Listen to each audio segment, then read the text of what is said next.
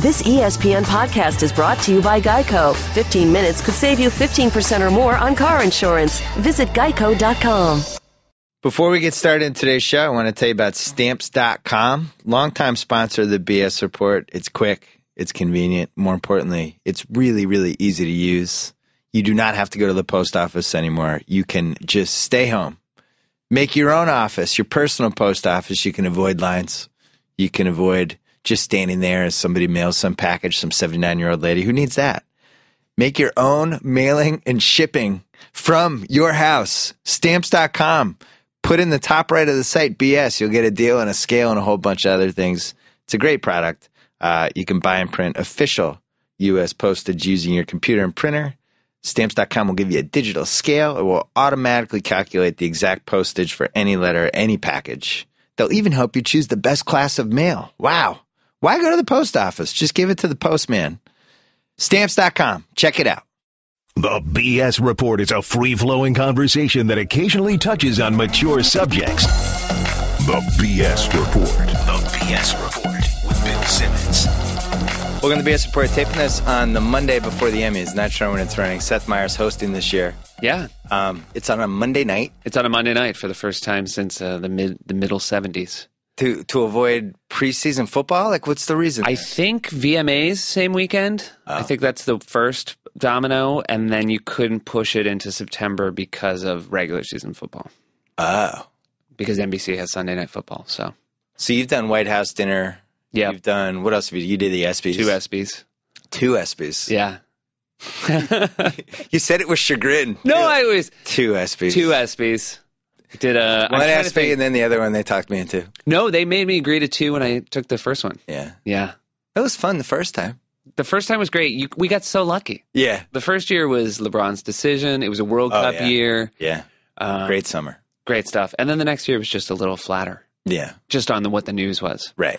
That's well, you have that with SNL sometimes. Sometimes there's just have stretches. It with everything. I got incredibly lucky with the correspondence dinner because of, the Donald Trump stuff. Like, you just, sometimes it falls into your lap a little bit. Right. So, Emmys, it's on NBC? It's on NBC.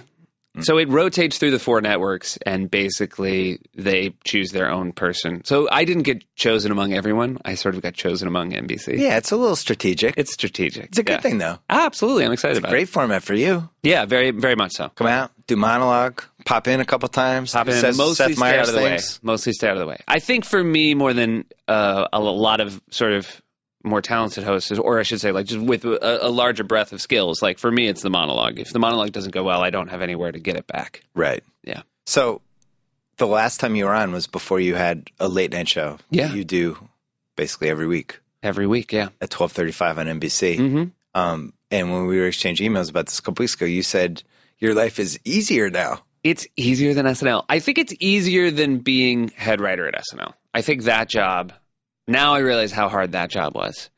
A job I loved, and I'm so happy I did. But how many years did you do it?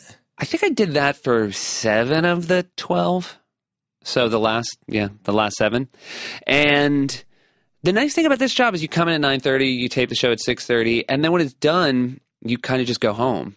Yeah. Because you can get ahead of the writing a little bit more. Right. When you're doing stuff like desk pieces that aren't, you don't have to rehearse them a bunch of times. You don't have to camera block them. You can kind of get 2 weeks ahead as far as like what you want to do. And then we always have time in the show for if somebody has an idea that morning, we can squeeze it in as well. So when you were doing SNL, like part of being a head writer, ego juggling.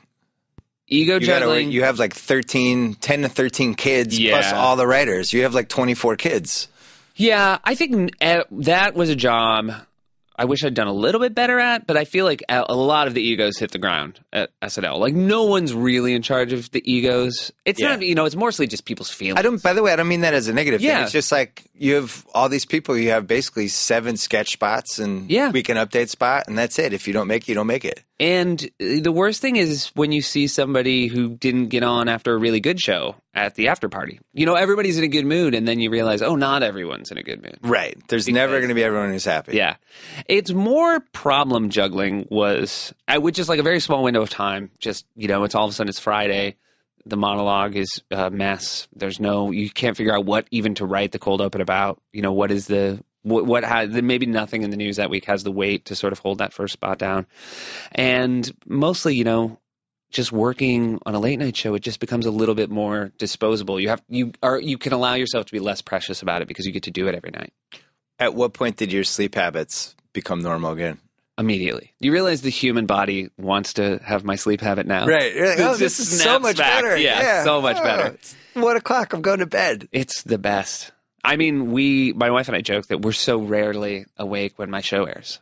Right. There's no reason for us to be awake at 12:35. Right. You know, she has a regular job, and I try to wake up with her. So Yeah. The days of she was always gone by the time I woke up, and she was always asleep by the time I got home. So it's a lot better now. So once you got away from it, did you realize how insane that schedule is? I did. Why do they do it that way? Yeah, and also because you eat weird. Yeah. And you eat at the wrong times, and you don't have time to, exercise or be in sunlight or all the things that you're supposed to make you feel better about yourself. Like, they just all fall through the cracks. And yeah, I sort of immediately, the other thing that was great that I realized immediately, one, how much healthier I was. And also every week I was gone, it was like 100 years had passed in SNL time. I would, the first week I would see everyone, because we're in the same building. And, yeah. Oh, we miss you. Nobody knows what I'm gonna to do. Come back. Yeah. It'll be great. And then the next week you realize, then it's not even your year out of high school and hanging out. You're like 10 years out of high school and hanging out. And they're like, hey, I went upstairs once to, say hi to Taryn, and everybody saw me in the hallway. It was like, oh, hey, man. Hey, yeah. Hey, how's it going? Yeah. But, they all have their problems at that point, and they don't really want to see anyone who is in a good mood. Was it weird to watch the show? Yeah, watching it. You had been on how many? 11 years? 12 and a half. 12 and a half. Yeah. Crazy weird. Couldn't believe the commercials. I'd completely forgotten from, high school the last time I was watching. I was like, oh, this is so many commercials. Yeah. And it was just so crazy for the first time in, over a decade to see an SNL sketch start and not know what it was about or where it was going or what the premise was. It was crazy. They broke my rule last season. They had too many cast members. The history of SNL says don't have too many cast members. Yeah. It's like basically rule number one. Mm-hmm. And now I think this year they've going to have maybe the right amount of cast members. Yeah, obviously it's a big transition time for the show, and because I was there at the beginning of last season, and it all made a lot of sense to me as well. Like, I certainly wasn't standing there saying this is insane. It was everybody we brought in made us laugh. It made sense. I don't think anyone thought everybody would work out. Right. But it did seem like let's. So it was like the Patriots when they signed a bunch of D-backs and third down running backs, exactly. And a couple receivers hoping to catch. Unfortunately, you just don't have a preseason right. SNL. You don't get to sort of road test any of it until the show starts. I thought it was hilarious that you stayed for the half season. Yeah, looking back, because you could have easily just been like, you know what, I'm out. But you were like, I can't. I'm not ready yet. I got 12 more updates in me. I have to do it. I could have had 6 months. I could have had the last time in my life that I could have had just a sabbatical. Yeah, just kick back, playing the show, been on an island. Gone to Japan. All the things that I'll never have time to do now. Yeah, and you gave it away. But I found out about late night basically the season finale week the year before. And it just wasn't. I think it would have been too intense to find out on Tuesday that Saturday would be my last SNL. So it made a lot of sense to come back, and I had a lot of fun doing it. I had a lot of fun doing an update with Cecily, and it was great to just doing the show knowing you were leaving was really fun, and knowing you were leaving for something that you were excited about. It was like second semester senior year. It was very much like that. You're taking like a couple bogus classes. Yeah, and anytime you could say, I think it's better if you guys write the monologue this week because soon, I'm not going to be here. And wouldn't it be better, so you kind of use it as cover. So Lauren wasn't like, well, I think you should maybe stay half the season. No, Lauren didn't say that. The thing that Lauren was saying that was very nice was, you could maybe do both until the end of the season. Oh. Mercifully, I did not fight on. That would have been a bad idea. That would have been a bad idea. Yeah, that would have been a bad idea. So when you launched the show, who you knew you were going to...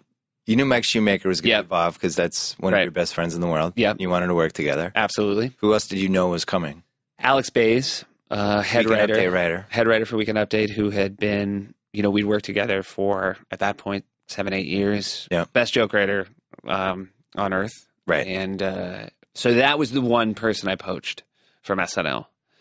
And that was the one person that as soon as I got the job, Lauren said, don't take Bays. But I think everyone... Bays did stick around and do both until the end of the season. Oh, no. Is he in drug rehab? He's okay now. Okay, good. He lost a ton of weight, but otherwise he's good. But those were the only two that I knew.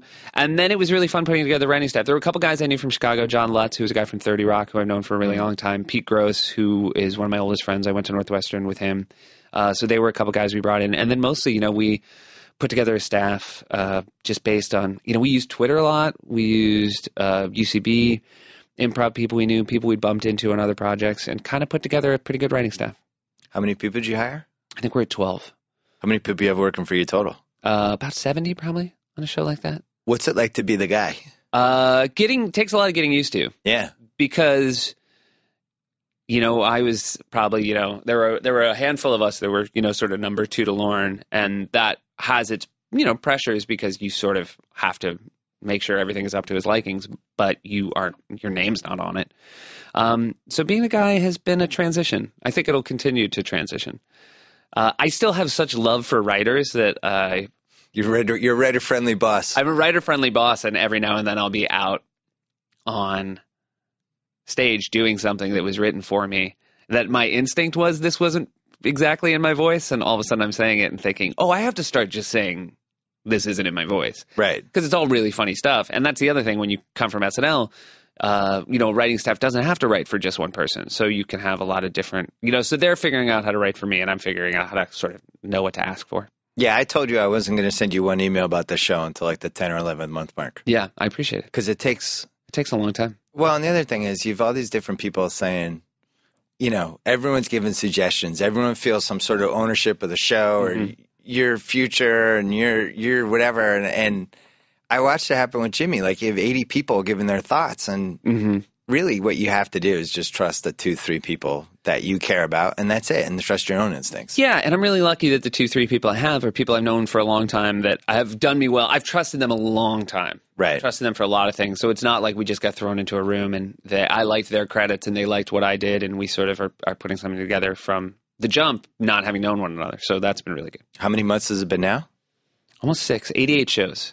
All right, so what's changed? I guarantee 3 things are different. Well, we thought we had built a thing that we were going to call the Newsmaker's desk that looked like a Weekend Update desk. We did it once. We used it once in the first week. So we would roll back the regular desk we have and roll that out, and it would be me doing very close to update features. Yep.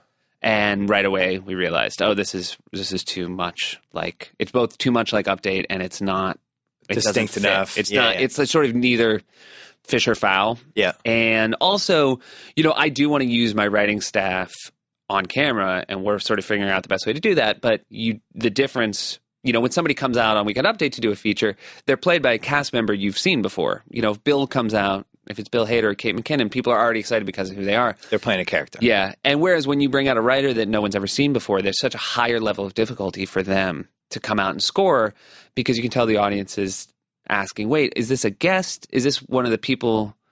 Who is this? And right. So we got away from that pretty quickly. We are changing the set. When we come back after the Emmys, there'll be a different set. So that's something that's changing. I knew that dark, ominous curtain wasn't going to last. No, it's out. It's out. That's a thing, too, which it's hard for me because I know from even my time at SNL, I don't have a good visual style. The first set wasn't my idea either. Right. And the second one's not going to be my idea. But I think it'll have nicer qualities to it. Well, it's funny you talk. What was the second thing you said about you had 3 things? Oh, that was just 2. I haven't come up with that. No, you had the third one, or the second one. The desk. Crap, The I had. desk?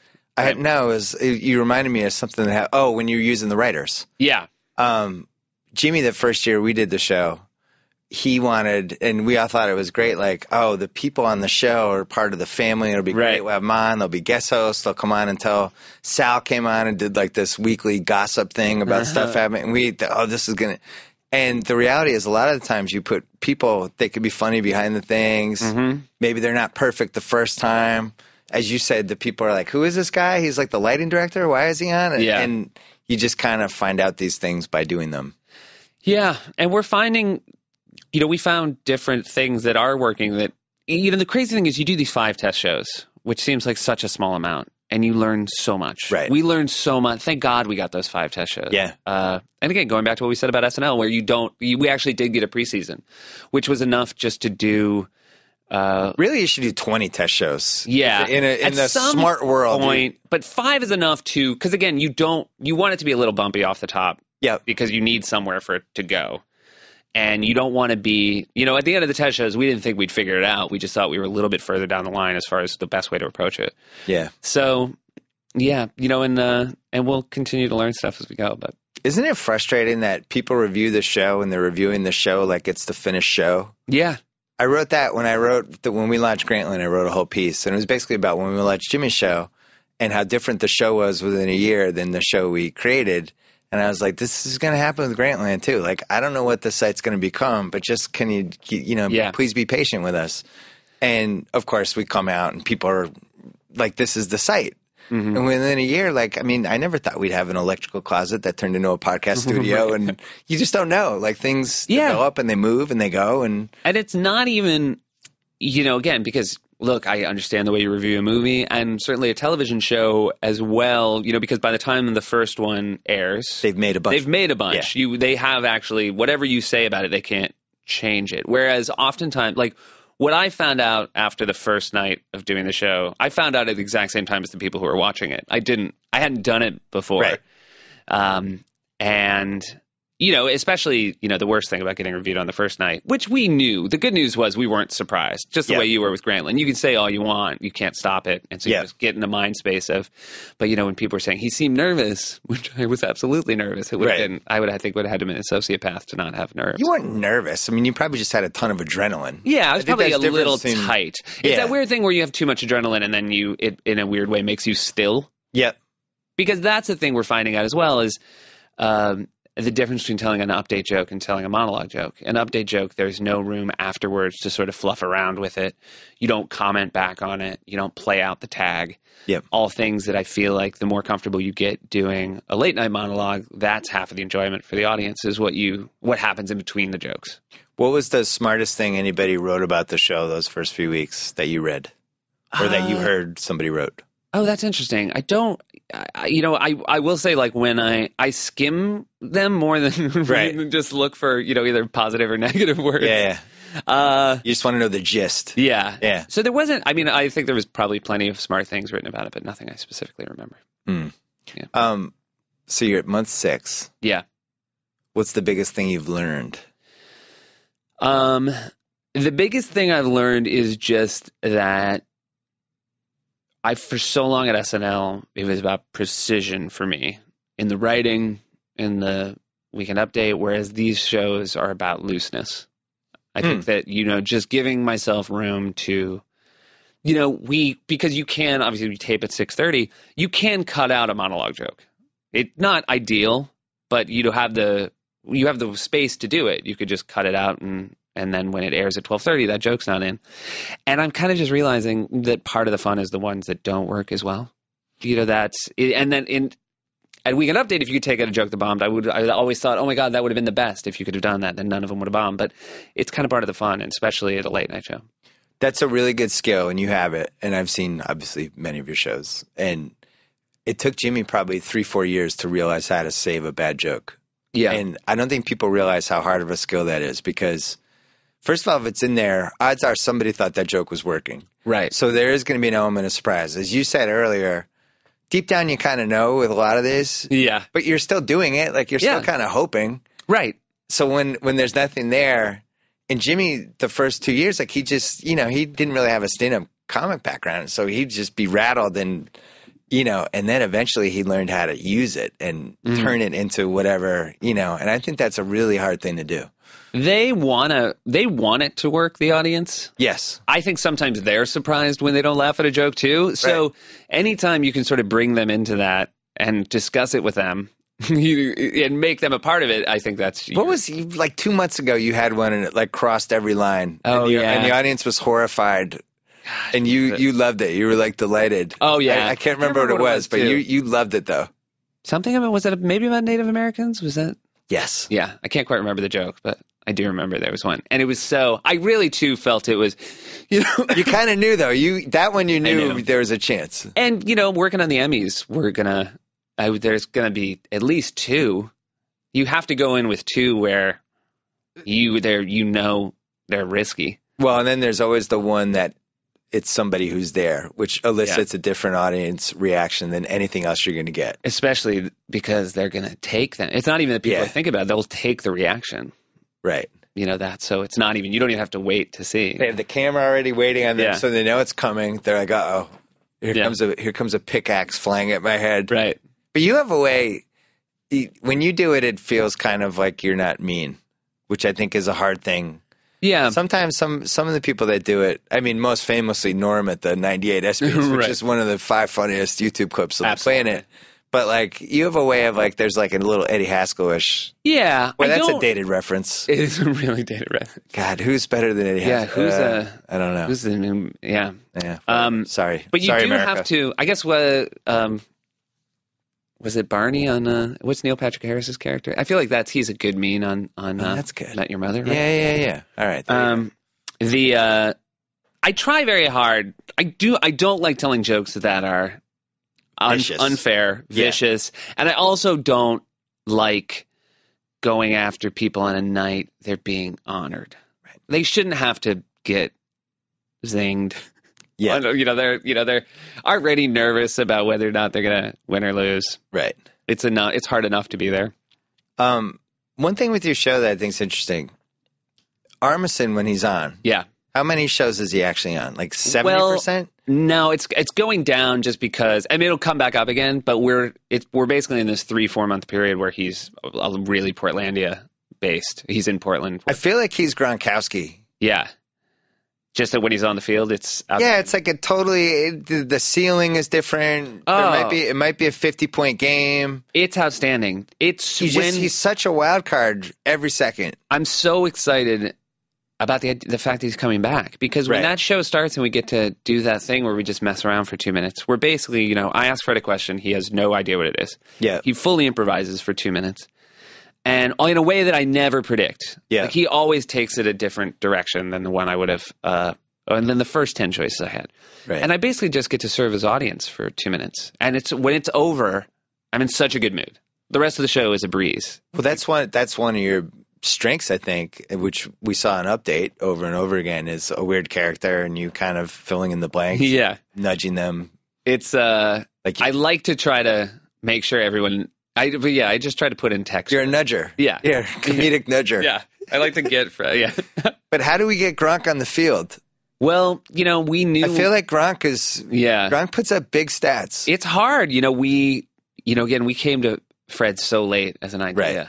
And the one downside to it was we knew Fred had these other commitments. And so we do want our show to be a place where, even when writers have, if a writer gets asked to do Just for Laughs in Montreal, we want to be a show where we let them go for a week. We don't want to get in the way of everybody's, if they have other things they're excited about. And Fred's obviously the biggest example of that. But we couldn't, the thing is we could find someone who was available all 12 months, but they're not going to be Fred Armisen. So I'd rather have my, Then you're ending up with like Ben Watson. Exactly. You can't. Or Kellen Winslow. Kellen Winslow Jr. And you think, well, 2 of them, they would add up to one Gronk. When you look at their stats. By the way, Belichick's probably going to do that next year. Yeah, I bet. Well, Gronkowski couldn't play all the time, so I got this guy and that guy. These 3 guys. You're like, that's not totally Gronk.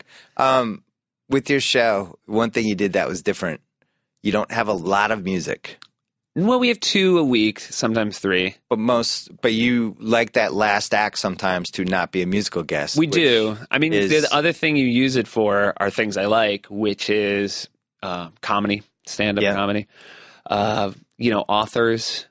Also, sometimes that's a slot. Like Grantland's Jonah Carey. Yeah, Jonah Carey. Yeah. Men in Blazers were great. I'm looking forward to, those kind of guests are really fun for me.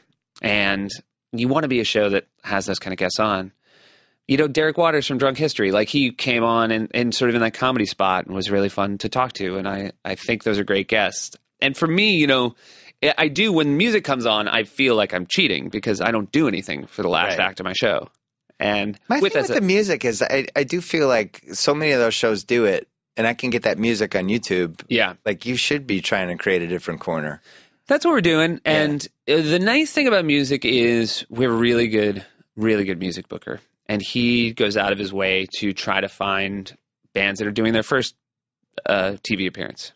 So sometimes it's people who are, more iconic that you have Counting Crows on, which is a band I really liked and like. But then other times we have people that I've never heard of. Then, you realize it's a big deal to their fans that they're on TV for the first time. So, I think part of the job of having the 12:30 show is you're going to have a lot of people who are doing talk shows for the first time. And that's really exciting. When my first talk show was Conan, and I want this to be a place where everybody you have a lot of firsts. Right. What guest have you had on the most? Nobody's been on more than twice. Brian Williams. Because I thought you were going to, what I expected was I thought you were going to have like 7 or 8 regulars, kind of like what Letterman did in the 80s. But it seems like you're just grabbing everybody. I mean, I think regulars will develop. I do think someone I like Men in Blazers.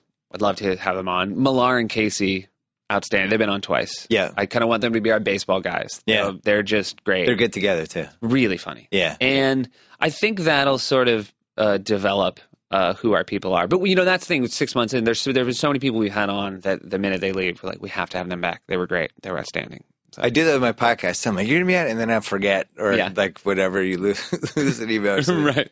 Well, one thing that we didn't talk about, you're in a great spot because you get this show. You're going to follow Fallon. Yeah. Cool. Fallon's taking over. He'll do fine. And then the show becomes a f***ing juggernaut. It's a monster. I'm going to swear. I'm sorry. It's a monster. It's a monster. It really is. Did anyone see that coming? I mean, I think everyone at NBC was really excited about it, and I was really excited about it. Did you think it was going to do that? I don't think it would be crazy for me to say I thought it was going to do that. I thought it would be this good. I didn't quite understand how massive it would be. There's never been a better time to be in the 12:30 slot. Ever. Yeah. Than right now. And we're just such a beneficiary of it at our show. And it's great. I mean, the whole, again, especially, NBC, Tonight Show and Late Night has been so fraught over the years. I think everyone's kind of like pinching themselves how smoothly this one has gone up to this point. Do you feel like, I mean, we've probably talked about this before, but the late night, just the way, the whole model, I feel like whatever Fallon, the success he's had, I don't know what the model is anymore. Because like he'll bring a guest on, these celebrities will come on and they'll like throw a football through a window. Yeah. And it's for whatever reason, it's kind of captivating. It's totally captivating. The celebrities are totally at ease. They love coming on. It's like they're coming to a birthday party. Well, there are times where you just also realize there are 100 different kinds of talk show guests. Yes. And you can tell a minute into it, not even 30 seconds into talking to them, you realize what kind of guests they are. And as the host, you then try your best to get the best version of them out. Well, sometimes they'll be nervous too, right? And yeah. And that's the thing that I'm so jealous of, my professional jealousy for what Jimmy has figured out is there's no talk show where you see people being comfortable more than his. And at the end of the day, I do really think an audience wants to, at that hour of night, they want to watch people have fun and be comfortable. And he just gets the best out of people. Yeah.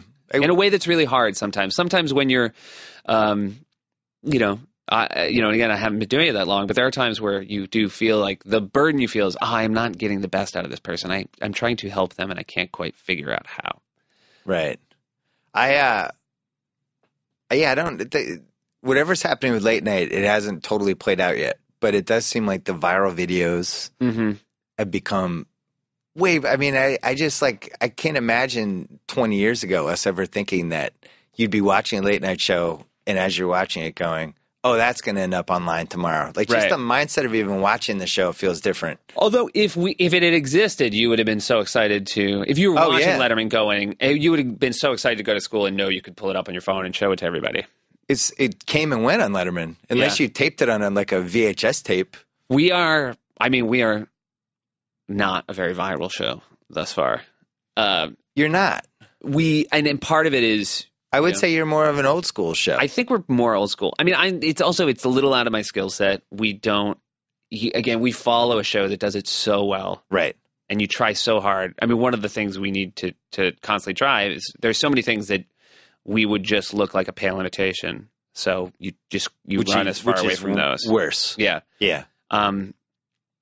So for us, it'll be interesting because I do think that is a thing we kind of need to crack of like, how do we do viral without, looking like in your own a way. lesser version of both Fallon and Kimmel, who I think do it very well. Well, your monologue is a lot different than Fallon's. Yeah. The interviews are totally different. Do you use notes when you do those, or do you use notes. the cards? I have cards, but I don't look at them during the interview. Because I was going to say, I don't think you do. Obviously, I don't have notes. You're very good at this. Well, no, I'd rather just figure it out on the fly, and like I usually go into it with like the 10 things I want to hit and just keep them in my head. My segment producer comes out during the commercial break. They hand me the cards. I read through them. We've talked about it already, so that's just... So they're going to hit the one or two stories? Yeah, I kind of look through it, and in my head, I try to order it the way I think it'll flow the best. And then, then I don't like looking at them. I like, I think it's nice to maintain eye contact through interviews. Yeah. I think that's gets better out of people. Do you follow, like, a script, or do you just say, like, I'm journeying around, but I know I have to hit this one thing? Yeah, it's interesting. Like sometimes when you have comedians, like they have really funny things. Yeah. And for them, you do want it. Your job is to just be a setter. You're just setting them up. Whereas with other people, with an actor who's maybe they're promoting a movie, then if they say something about it that you hadn't thought of, then you can just sort of follow that because it's not really important to them what it is they talk about. They're, some people you just sell right away are natural conversationalists, and it doesn't matter. If at the end of the time you don't hit the talking points, they're not going to be upset about it. How much sports have you brought in? It seems like you've kind of journeyed around to the things you like a little bit. Yeah. For football season, it'll be interesting, right? Yeah. I think, we've had Eisen on. We're having Matthew Berry on. Little fantasy. It is interesting. Athletes are fun, but like color guys are great for me. Like the men in blazers who are watching everything. Yeah. Whereas, when you have an athlete on, a current athlete, once they have to be a little political about what they talk about and who they talk about. Yeah. Two, they really can only share their experience. Whereas I feel like when you're dealing with people who are watching everything, they're so funny because they can sort of give you a primer on everything that's happened so far in the season or the sport they cover. Who's the best sports person you had? Is this somebody I should have on my podcast? Millar and Casey? Millar and Casey, I would have in a heartbeat. I've had both of them separately, but never together. They're so funny. It's tough to do a three-man pod. Yeah, I believe they'd have to be in person. Yeah, you would have to do in person. Yeah. But they are both, every time, they've been on twice, our segment producer comes in after talking to him, and he's always crying because they make him laugh so hard. How are you feeling about the Steelers? I'm always a little optimistic, but I feel good.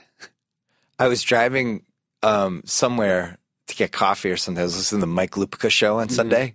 I guess on sometime Sunday morning. Some guy called in. He's like, "I'll tell you who's going to win the Super Bowl, Mike. The Pittsburgh Steelers.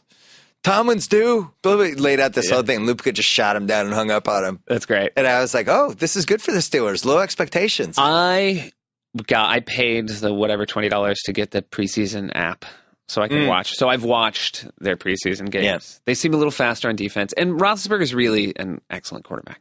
He's got a little chip on his shoulder. He's got a chip on his shoulder. Not only the contract, but then Emmanuel Sanders calling him out, lobbed some leader darts at him, which is bad for him. And it was a little bad for him. When you watch those games, when you watch Steeler games, when you watch every snap, like I have, he's played behind some really terrible offensive line, which is just unfair when they're judged. It's like run support with pitchers. Yeah. It's a thing you just can't control to some degree. So, and the line looks better. So I'm excited. I can't wait. Mostly, I've been so stressed out about the Emmys. I'm so happy that when it ends, football season's starting. Then you have this carrot. I've just been picturing September for so long. So why are you stressed out about the Emmys? I just get stressed out about things. Oh. It's not. Yeah, I think it's just hanging over your head like a term paper. We're prepared. I feel like with the things we have ready to go are the right things. So I'm not thinking, I wish I could go back a month. It's not even that. I just want to go forward a week. And Neil Brennan hasn't given you his one great joke yet. But Neil Brennan has not. It's coming. It's coming. So you have that. Yeah. Then you have a couple other ones. And Brennan's good because Brennan is the kind of guy who he'll come to a joke read and he'll come to rehearsal and he's like one of those people who you trust so much. He'll go, yeah, it's good. You're good. And then he's very zen. It's been vetted. Yeah. Yeah. And then then he has no patience for you being stressed out. Yeah. And you're like, I just think he's like, and then you're fine.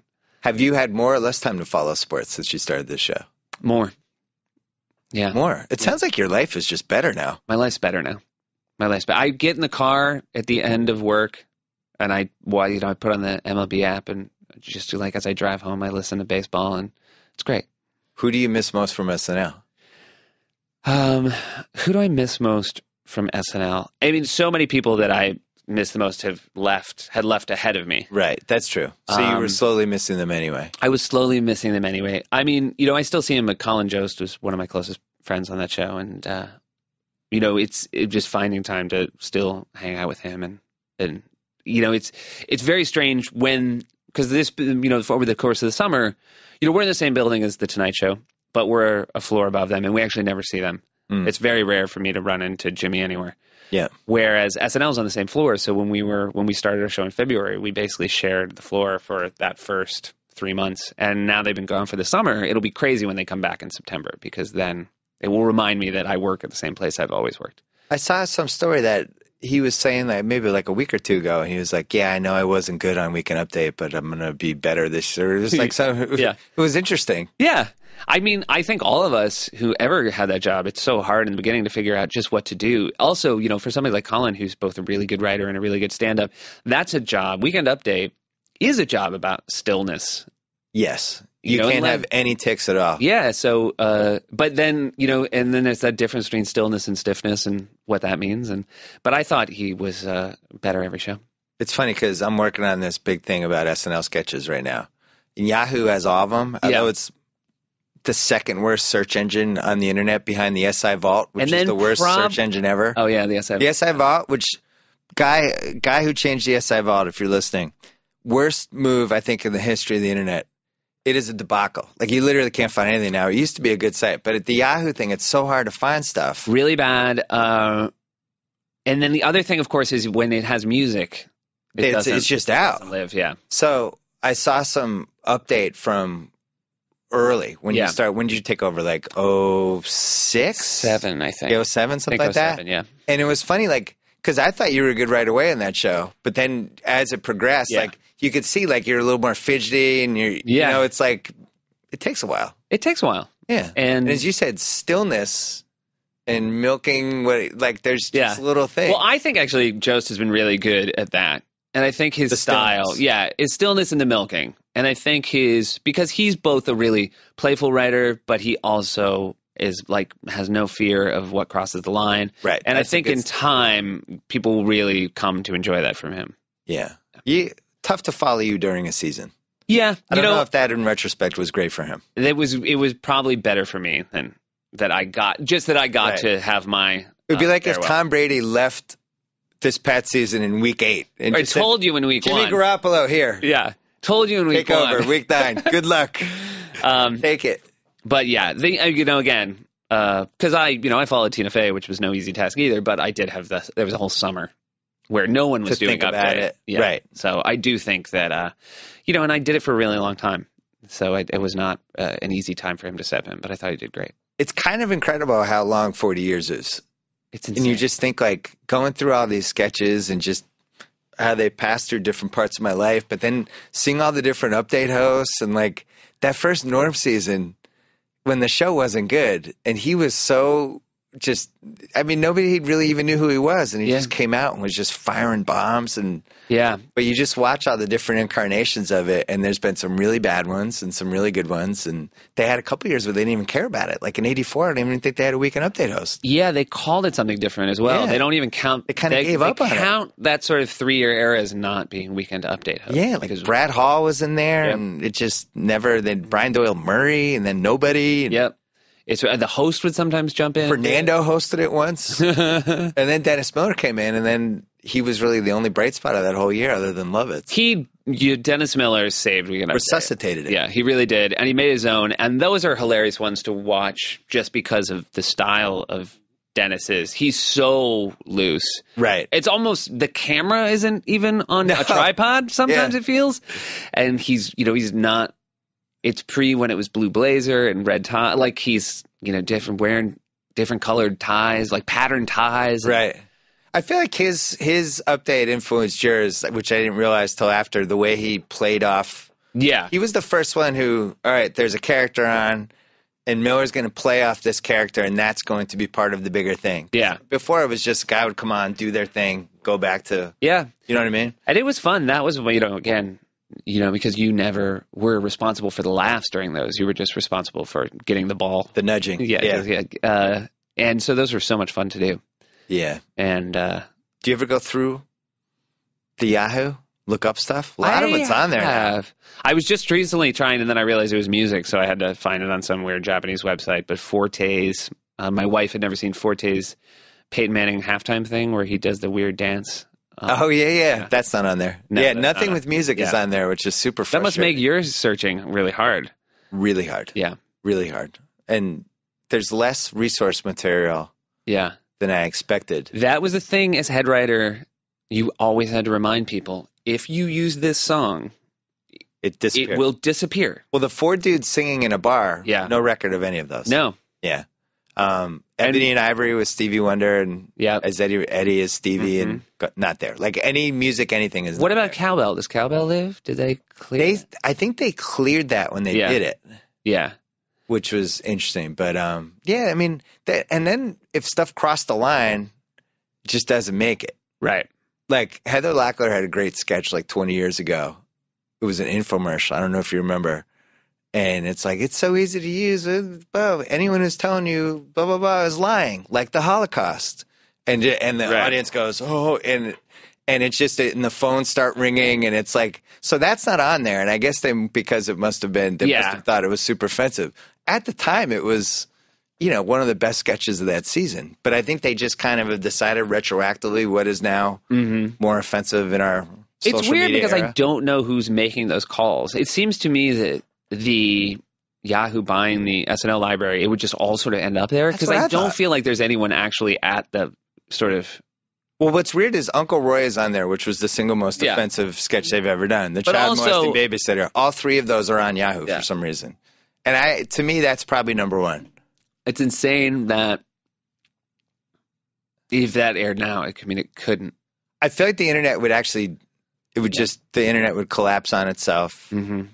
And then we'd eventually emerge from the shrapnel like 2 days later as people came to grips with what just happened.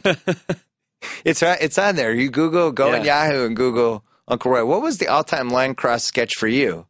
That you felt like... For me personally? No, I mean for when you were on the show. Era? Yeah. I'm trying to think we've got the most heat over.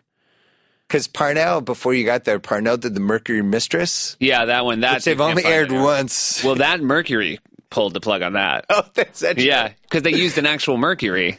And so basically they got a phone call. That actually might have been the number 1 line cross. That was great. It was a car you could have sex with. And Chris Parnell did. The perfect cast member. He really was. Trying to think of what we got the most heat for. We did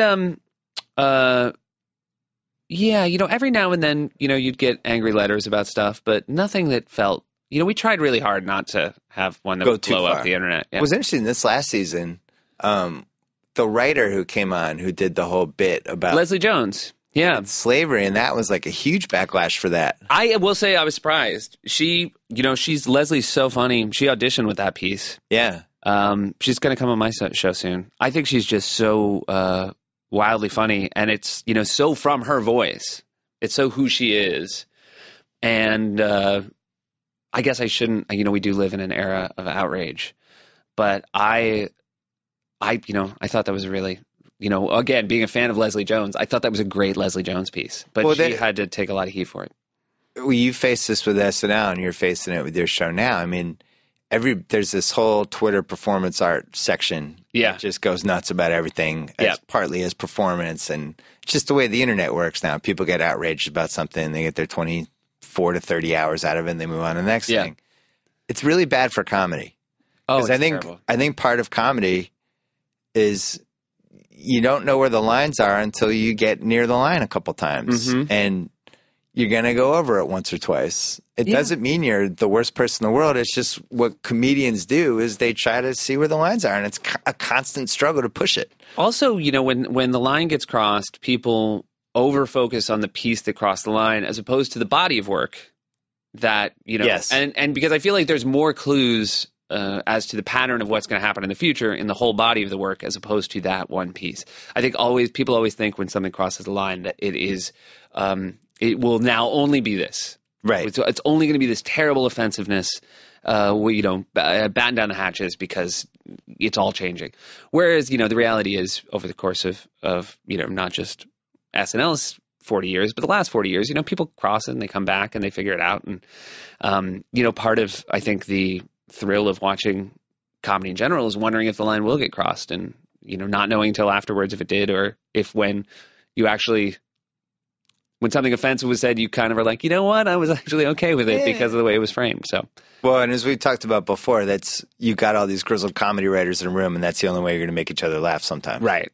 Is to cross the line, and that's what becomes funny is that somebody said something horrible. Yeah. Because otherwise you're not going to laugh at all for 3 hours. We do have to remind people all the time that the comedy writer laugh is a different laugh. Again, there's, the perfect one is the joke that makes everybody laugh, comedy writers included. But you don't want to do just the comedy writer because it's a deafening silence when you do it for.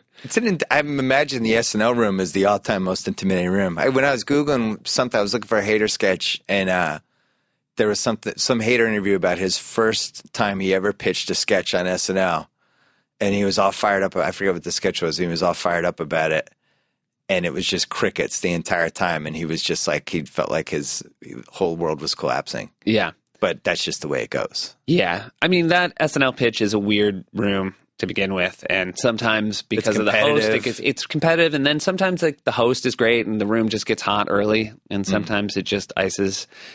But especially when people are brand new, that's that weird thing of it's kind of the first time you're hearing them perform in front of everybody. Yeah. Which, then ultimately, because bombing at pitch is in a strange way harder than bombing at the table. Because when you bomb a pitch, you really only you just had to get through 15 seconds without bombing. Yeah. So, but yeah, I mean, you certainly learn, whenever I see old SNL people and they talk about like a table read they were at for a movie or a table read for, a sitcom reading or anything, we always talk about the differences between LA audiences. When you're in when you go to I've been to a lot of screenplay readings where stuff just kills.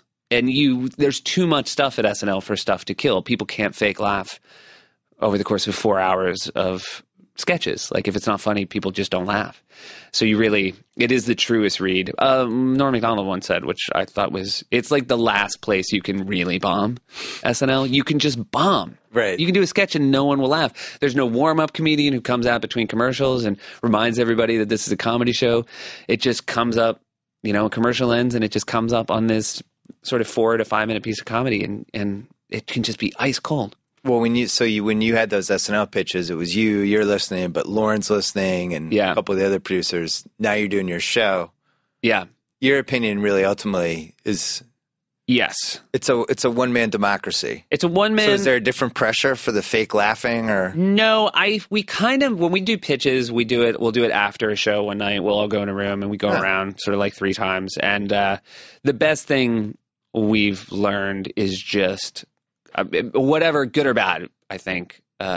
Sometimes you want to talk it out a little bit more, but mostly it's just great, and just move on. And then afterwards I can go through it and sort of realize what I like and don't like. That one.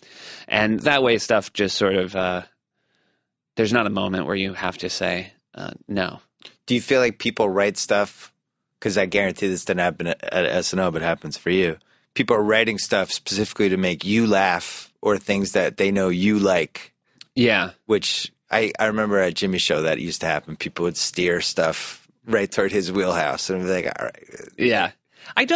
They probably are. Yeah. Meanwhile, our ego is such that whatever I like, I think is what everybody should like. Yeah. No, I think they're writing for everyone. Yeah, it's a universal. They have a universal skill. More Pittsburgh Steelers jokes, please. Yeah. Well, that, of course, is the worst thing is when they write what they think you'll like, but of course they know what you like so much less than you that it's, it's like a girlfriend buying you a gift. I got you a Steelers football card. Oh, yeah, that's. How many years has to pass from the Justin Bieber SNL episode before we can talk about it? Oh, I feel like it's probably getting closer. We're not quite there yet. Here's what the good news is. The worse people behave after they host. Makes you feel better about telling the closes stories? the gap until when Are we within a year? I think we're within a year. Oh, that's exciting. Yeah, I think we're within a year.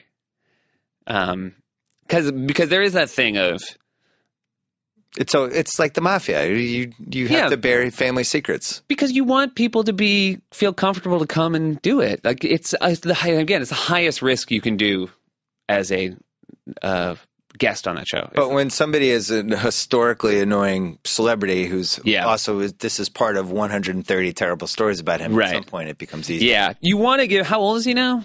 I think he might be almost 21. Yeah, I mean, I guess you want to give them at least 21 and see if they'll turn it around. You know, because that is the weird thing about. Again, I wouldn't want people to talk about something I did when I was 19. It depends what it was. Yeah, that's true. If you manage to turn a 200-person show against you, I mean, that might be. Which again, I'm neither confirming nor denying. I know. We'll have to wait a year. Wait. There was a great quote.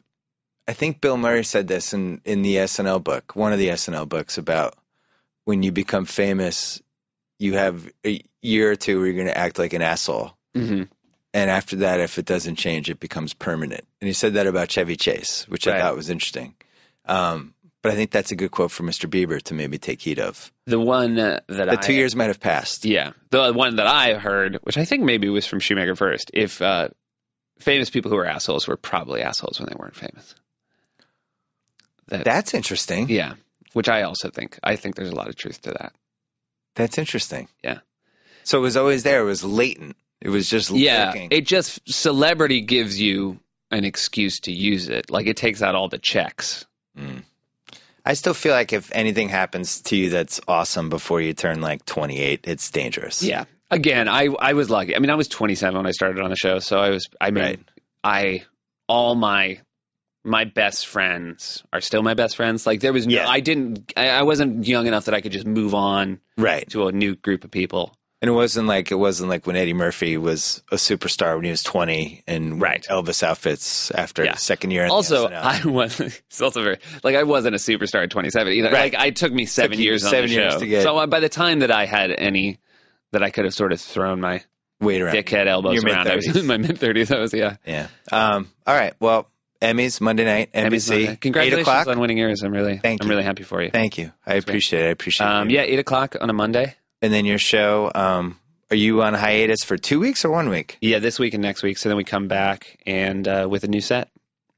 So that'll be exciting, right? I'm almost due for my first guest appearance. Yeah. When do you need to figure it out? Yeah, it was ready. I guess maybe we'll.